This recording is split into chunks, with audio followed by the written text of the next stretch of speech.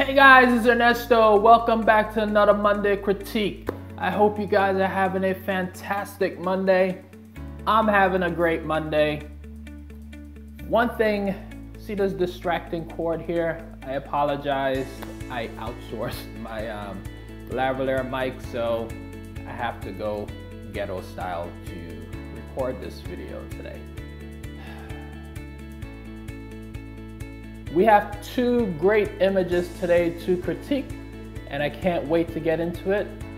I'll see you guys after this intro.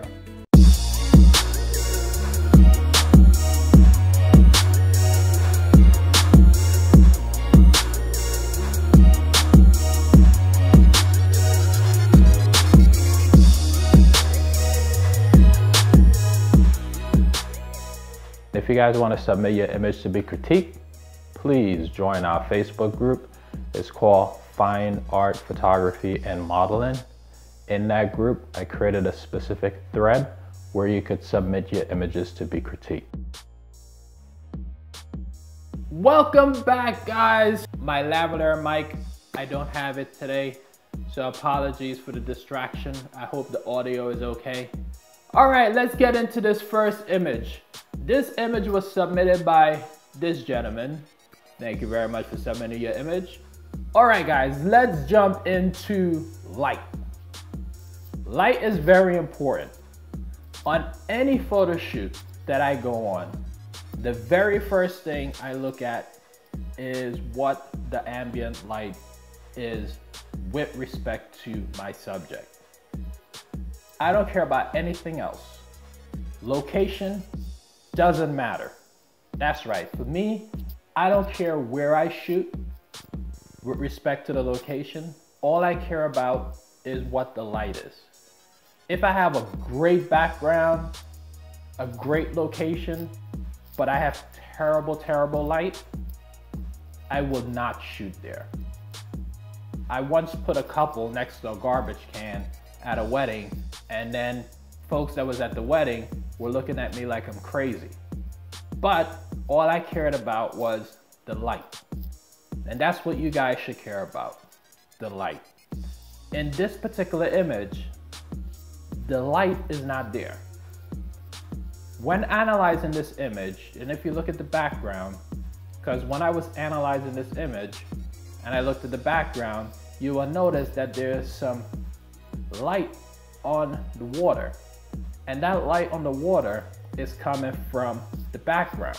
In this image, this young lady is being backlighted. And if she's being backlighted, what is required to help bring up the exposure on the subject, because it looks like the creator of this image is exposing for the background. That's my suspicion, because the subject is severely underexposed. So if she's underexposed, the two things that's required, I mean, you could use multiple things, but the two things that's practical for me that I would use in this situation is a reflector or an artificial light, like a speed light or flash, some kind of artificial light to help bring up the exposure in the subject. So you could use the reflector to help bounce some light back into the subject's face. That's one. The second thing that you could do is use the flash, the artificial flash, to help bring up the exposure on the subject. Now, those two things that you introduce would also help solve another problem, which is the lack of catch lights. Now, I joke about catch lights a lot on these videos, like, saying, that's my favorite thing or whatever. But really and truly, catch lights are very important, especially when you're doing a portrait, a close-up portrait. Without catch lights, it just makes the eyes appear a little bit dead. So with catch lights, it helps bring up the eyes and just add a little bit more life to it. So every time I take a picture, my goal is always trying to get catch lights in the subject's eyes. Even if I'm doing a group portrait, I still try to get catch lights. It's that important to me. Now, if it's impossible to get the catch lights, one of the things that I do is have the subject look down, look away, so that they're not looking directly into the camera. Now, that's in the case where I cannot get catch lights for whatever reason, whatever the situation is. that I can't get the catch light. That's what I would have the subject do in that situation. So to wrap up with the light, in this particular image, I think the two solutions that I offer, which is the flash or the reflector, would help resolve the lighting issues in this image.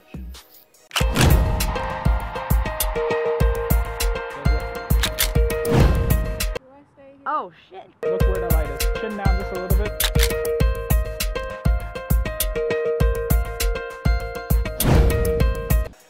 All right, guys, let's get into this pose.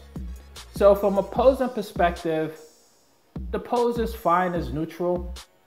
The only thing I wish that could have been added to this pose is just a little bit of the female shape, and that's all. So from that perspective, awesome job. So let me talk about the last thing that I wanted to address in this image. And that is the vertical lines in this image. Now, if she is holding the frame, which is what I suspect she is doing, maybe this is why the vertical lines in this image don't line up with the frame of your picture. If you look at the vertical lines on the window frame that the subject is holding, you will notice that it don't line up perfectly with the outer frames of your composition, of your picture. So when you're taking a picture with vertical lines, what you want to do is to make sure that those vertical lines line up with the outer edges of your composition. So that's very important. So if it's not lined up, the image will appear a little bit wonky, you know, leaning either to the left, leaning to the right. So you want to make sure that those vertical lines, any vertical lines that you're taking a picture of, that it lines up with the outer portion of your composition, so your frame. So when you're looking through your viewfinder on your camera, you want to make sure that those outer edges of your viewfinder is lining up with the vertical lines in your image. The same is also true for the horizon as well. You want to make sure that those lines lined up and they're even. So if you have lines just like this, it's a problem. And if you have vertical lines just like this, it could be a problem. Now this goes back to my last video that I was talking about, which is why I do not use the Dutch angle when I have vertical or horizontal lines in my frame, because it kind of makes it a little bit confusing. So for me, I don't know about anybody else, but it makes it a little bit confusing for me. But in general, what you want to make sure that you do is make sure that those vertical lines are pretty even. And if you can't get it even in camera, you can easily, very easily fix that in post by simply putting it in Lightroom and lining it up, and you will fix that really quickly. I don't know if you use Lightroom or Capture One, whatever you use, you can fix that very easily in post. But just bear in mind, when you fix it in post, something will suffer. So if you have something really close to the edge of the frame and you crop it, you might lose that, because when you line it up, it's basically cropping the image just a little bit, just to help line up those vertical lines and horizontal lines. Okay? I hope that was helpful. So now let's talk about the post-production in this image. From a post-production perspective, well, actually, before I jump into post-production, I just want to make a quick disclaimer, because I'm going to talk about this later, and I just want to say that for me, my process, my computer is a MacBook Pro Retina. I think it's from it's a 2013 MacBook Pro. I never calibrated it. I edit all my images on that laptop, and I never calibrated the monitor. So all the images that you have seen that I've taken, I guess from 2013 to now, all have been edited on that computer. And I never calibrated it. Now, I'm saying this not to say that you guys should not calibrate your monitors. You probably should. But for me personally, I never have. and I'll explain why I never have, okay? So now let's jump into this particular image and let's talk about the details about this image. So the first thing I notice when I look at this image is the white balance.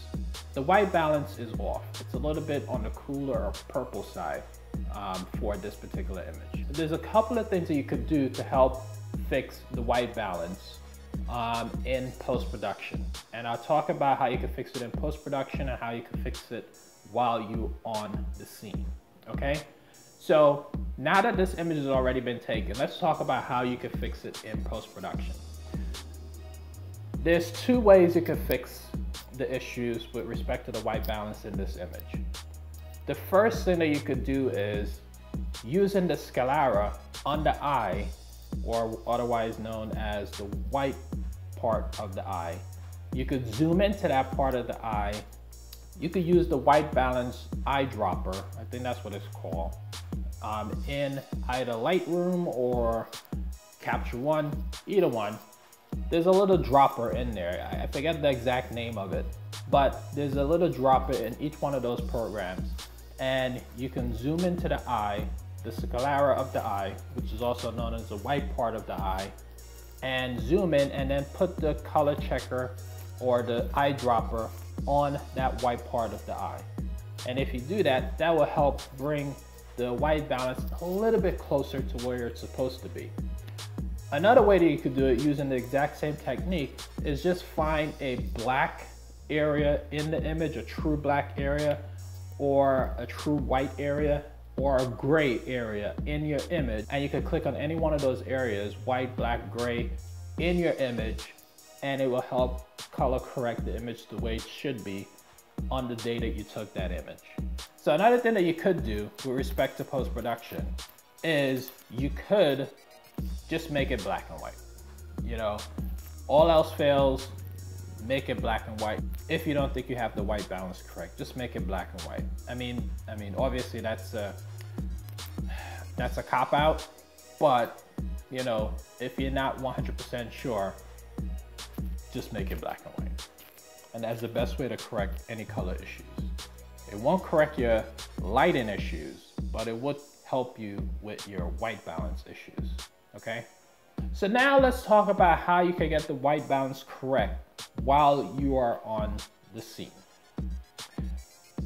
I follow a lot of photographers. I like to admire a variety of work, and I like to get a lot of education from different people, okay? The reason I say that is because every single photographer that I know, follow, everything that I read, always said, you know, if you shoot in camera raw, that the white balance that you choose really doesn't matter, okay? That's because when you bring the image in post, you could change the white balance to whatever you want it to be. And that is 100% correct, okay? However, for me, when I'm on the scene, I tend to choose what my white balance should be with respect to that scene. And let me tell you what I mean. When I'm on the scene, I'm not colorblind, at least not to my knowledge, okay? So what I try to do, I view the scene, okay? And then I take a picture of that scene. I look at the back of my camera and then I look at the scene.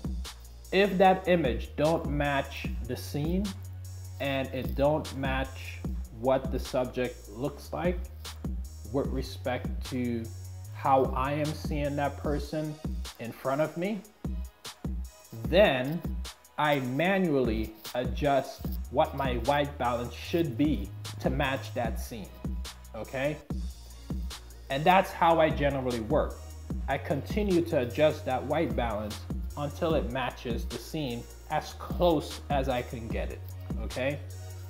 And that requires working in Kelvin. That requires, you can use the presets on the back of the camera, you know, daylight balance, tungsten, you know, use whatever it is, settings that you have to use in the camera to help calibrate your white balance to what it should be to match the scene. That is what I do when I'm on the scene, because I don't want to come back in post to figure out what my white balance should be. So yeah, so that is just my workflow. I like to make sure that the white balance, the lighting, the posing, the composition, whatever it is, everything that I need for that particular image to be proper in camera by the time I upload it to my computer. So the only thing that I need to adjust when I'm in post, doing the skin work, adding color to the image to, make it better, adding contrast and those kind of things. The regular things that you would do in post-production to help enhance the image. And that's the only thing I would like to do in post-production. Do I get it 100% of the time? No, but I try to on every single photo shoot. So that is what I do with respect to the white balance when I'm on the scene. So that's what I'm suggesting that you can do if you wanted to on the scene. All right, so now let's talk about another way to correct your white balance, okay? Because if the way that I just described it is a little bit nuts or insane, I totally get it. It's a little bit too much, but that's just the way I do it, okay? So if that way is not working for you, it just does not fit your workflow, one of the things that you could do is utilize a gray card. Now, when I started out photography, a use of a gray card, I didn't understand the concept. I didn't understand how utilizing a gray card would help you with your white balance. So let me talk about how that works, okay? So when utilizing a gray card, you first want to make sure, right, that the scene that you're going to put your subject in is lit exactly the way you envision the final product to be, okay? So if you're gonna have 5 lights, 1 light, whatever it is, use a natural light, whatever it is, just make sure that the final product, the final image that you envision is lit the way you want to have it lit, okay? Once that's set up and that's all ready to go, you now introduce a gray card, okay? You then give that subject the gray card and you tell the subject to hold the gray card close to their face. And then you take a picture of that subject with the gray card. After you take the picture with the subject and the gray card, you take the gray card back, okay? And then after you take the gray card back, you then proceed to create the image that you envision, right? That may be immediately another image after you take that gray card is the image that you wanted and you're done, or it may take you a couple of more shots to get to that final product, okay? Once you take all those additional shots, if you then decide to introduce another light that has an impact on the subject, or you decide to take away a light that will have an impact on the subject, if you change any light in that scene that will have an impact to your subject, you then need to introduce that gray card once again and take yet another picture, okay? Because that first picture you took with the gray card only will help you with that exact same lighting situation, and all the images that you took after that initial gray card shot is only going to impact and correct the white balance for those images. But immediately when you change your light setup on the subject, then that initial gray card shot that you took is not going to have any impact to those images that you're going to take where the light setup was changed. So if you're going to change your light setup that's going to impact your subject, you need to introduce the gray card again and take yet another picture. And when you take that picture with the gray card and your subject, all the other pictures that you take after that, you can use that shot to help adjust the white balance for those images, okay? So now, what do you do with all these images with the gray card, okay? So you would upload the images as you would into Lightroom, Capture One, whatever it is. You upload those images into that program, you would take the eyedropper for the white balance and put it on the gray card, and it would help correct that image with the gray card. And then once you correct that image with the gray card, you could then copy those settings on that image for the white balance to correct all the images that you took after that image with the gray card, okay? So once you do that, now all your images that you took after that initial image with the gray card will now be properly white balanced. So from that point, now you can make an artistic decision as to where you want to take the color in this image. Now, if you want to take it, you know, completely in a different direction, you could do that. If you don't like the white balance, the corrected white balance, if you don't like that look, you could correct it. You can do whatever you want at that point in time, because now is more of like an artistic decision. But if you want the proper white balance, that's the way you could get to the proper white balance. So I hope those little techniques help you with respect to the white balance. That was much. So let's move on. One final thing I wanted to mention with respect to this image, and I'm only mentioning this because you said you are a new photographer. So I just wanted to show you visually where you could have taken this image, whether it's be in post or while you were on the scene. So if you didn't understand anything that I said at the beginning, hopefully this visual representation will help you understand where I was going, okay? So what did I focus on with respect to your image? The first thing was the white balance. Now, I'm not sure if I got the white balance 100% correct, because like I said, my workflow is to make sure that the image matches my scene when I'm taking a picture, so that when I upload the image to my computer, I know the white balance for the most part is correct. So I don't know if I got your white balance 100% correct, but I did follow the technique that I suggested, which is zoom in on her sclera, which is the white parts of her eyes, use the eyedropper to help figure out what the white balance should have been in that image. So that's what I did here, okay? The next thing that I did was to focus on the light, to bring up the exposure a little bit on the subject, because she was severely underexposed. So that's the next thing that I did. The other thing that I did was focus on trying to get the catch lights. So she did have some sliver of catch lights in her eyes. So I enhanced that catch light in her eyes just a little bit more, so I can add a little bit more life to the eyes. The other thing that I did here in this image was to remove her fingers, because those fingers were a little bit distracted in the image. And then the last thing that I did was just to add a little bit of color, just to play around just a little bit in the image, okay? So that's all I did in this image to help enhance it just a little bit more. I hope this visual representation helps you to understand what I was talking about and where you could take your image. So now when you're going to do your next photo shoot, with these suggestions, I hope it is helpful.